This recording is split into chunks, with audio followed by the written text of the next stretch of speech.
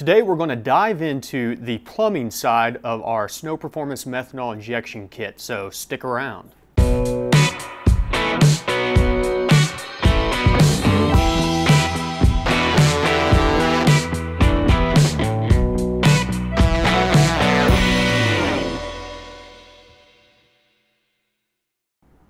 What's going on, everybody? Welcome back to the garage, and today here on the bench we're going to take a look at all the different fittings that you need to be aware of whenever running the plumbing side of your Snow Performance Methanol injection kit. We're also going to touch on some of the optional ones and some of the things to look out for whenever using them. So let's go ahead and dive into it now. Before we do that though, I want to go ahead and give a big shout out to Nitrous Express and Snow Performance as always for sponsoring the garage.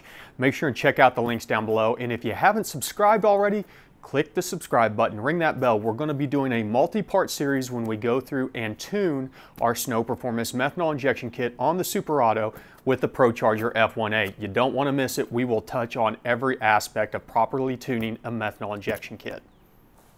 Okay, there's a couple things to be aware of whenever doing the plumbing setup, and I kind of have everything laid out here, but we're going to start back at the tank side and move forward.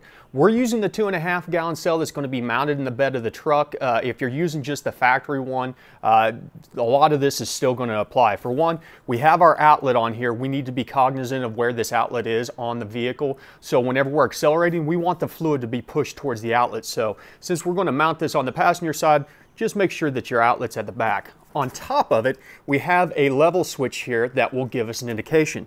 You install this yourself, grab yourself your favorite drill bit or your favorite drill with a unibit on there, drill through there, and then it's a compression fitting. Just tighten it down, fill the thing up with water, verify that doesn't leak. The big thing is that we want the float to be up. So make sure that the orientation stays the same as you drill it in there. That way, whenever there's fluid in there, the float is in the up position, and then whenever the fluid gets low, it will close, and that's what sends our signal to our LED or our controller to let us know that we are low on fluid. Keep that in mind. You'll be able to tell the orientation based on the way that the wrench fits on the back side of your fitting whenever you're doing it. Make sure that you wash this thing out, get all the plastic shavings out whenever you're done. And as I said, double check, make sure that we're not leaking out of that compression fitting. Don't over tighten that though. It's real easy to over tighten these things and that'll just end up stripping the plastic threads on it and things like that. So just run it down fairly snug, check for leaks. After that, we're going to be coming out of the tank with our hose, whether it's braided or the nylon tubing style, and we're going to go up to the pump. Before we get to the pump though, since we're running a remote tank, we're going to have a solenoid to cut that line off. It's suggested anytime that you're running a tank from the rear to the front to use the solenoid to cut it off before it gets to the pump. If you're running the tank up front right next to the pump, it's not as critical. That being said, there is an inlet and outlet, so pay attention to the inlet and outlet of the pump, but we'll be coming in here from our tank, and then we go out into our pump unit and into the filtration system. This is an optional unit, but I would highly suggest that you get a filter for your methanol system, and the best position is to do it on the inlet of the pump to make sure that you're not sucking bad crap through your pump. This one is, you can break this unit down, clean it out so it's reusable. That's what's nice about it. And there are directional arrows that show you the inlet and outlet on your pump. Just keep that in mind whenever you're mounting this stuff.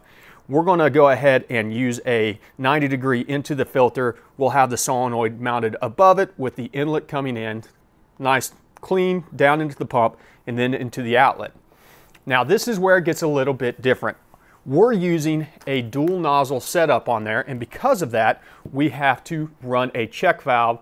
And it's just, honestly, it's a good idea to make sure that you're not siphoning. If you are running it behind the throttle body into the intake manifold, you're going to have to run a solenoid also on this side of it because the vacuum will, well, technically, I guess this one would be good enough because you've got to cut it off, but you don't want it being able to try and suck down part of your system whenever you're running. The nice thing about the solenoid is this thing has no polarity, so you've got two leads. One's going to go to ground. The other one, you're going to tie into the hot lead with your pump. That way, anytime your pump's commanded to open or run, the solenoid will automatically be commanded to open. But in this case, we're running the check valve before the tee, then we tee out into our injection nozzles. these injection nozzles, the design on it's great. You've got this body in here that allows the filter, which goes on the inside of the injection nozzle, to be exposed completely to the flow of methanol, and then the jet just goes directly into your 1/8 27 MPT tap. So if you don't already have a 1/8 MPT 27 thread pitch tap, go ahead and get one of those. What I like to do on my intake tubing is just take the TIG welder or a spool gun if you can, if it's aluminum, and just build a puddle up that's, you know, decently thick so you can drill and tap through that puddle. It's a lot easier than trying to put the bungs on there. I've got some of the 1/8 MPT bungs. They are next to impossible to weld on to your intake tubing. So whenever we assemble all this stuff, anything that is not going into a pipe or a hose like this, we want to make sure and use the supplied E6000 sealant. So on any of these fittings, go ahead and use that sealant just on the first couple threads, maybe a quarter to halfway around. It will spread out as you tighten it down. This side, of course, is a flared fitting, so we do not need to have any kind of sealant on that stuff. So this will be what we run off the pump over to our intake. Everything's good there. Just be mindful of where your arrows are pointing for flow, things like that. It's on here somewhere. It's the last place you always look. Right there, there's an arrow. Make sure that you are not installing anything backwards whenever you get to the process of actually running everything. So pretty straightforward, but before I got to the point of installing all this into the truck, I wanted to go ahead and do a real quick breakdown of the different parts, and this is literally about every part that you could ever install on this thing. Thank you, Snow Performance, for that.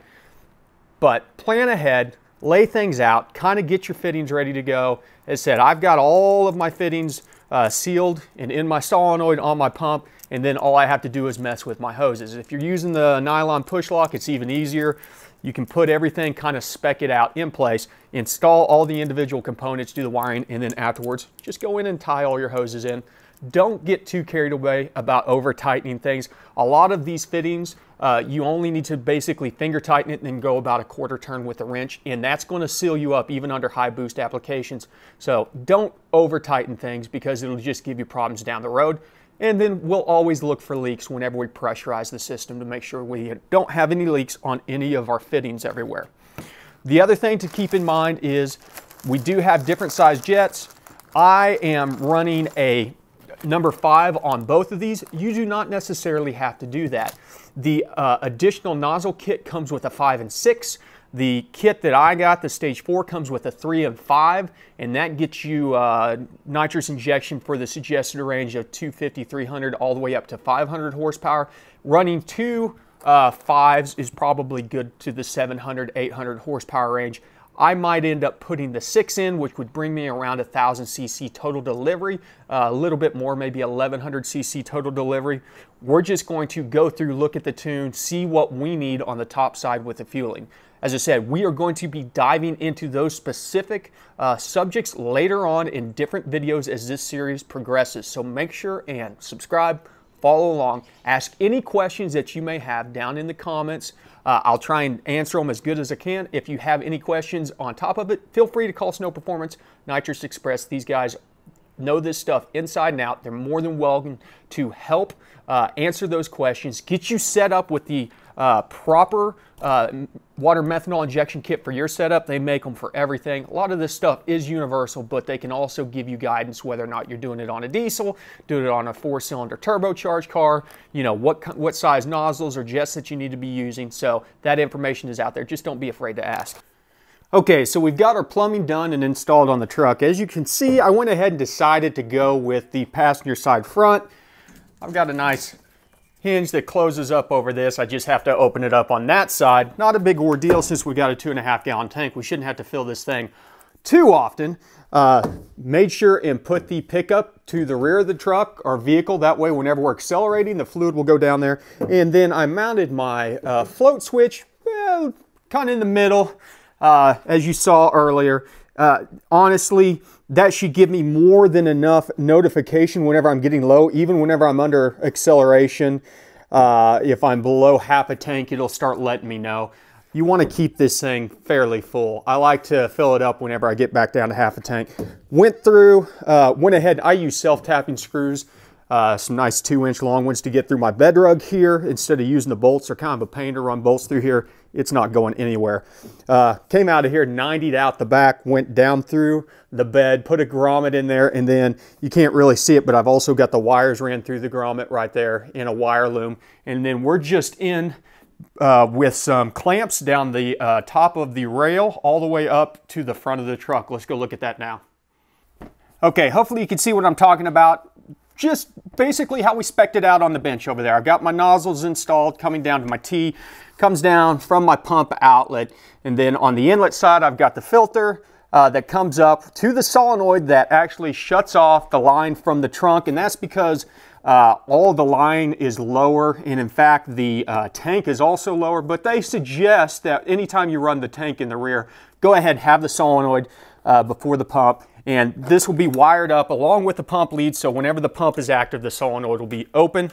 All that's good. We had some excess tubing. Eventually, we will get some fittings that we can cut these down to the proper length for the vehicle to kind of clean up the installation. But until then, I've got everything nice and zip tied up out of the way.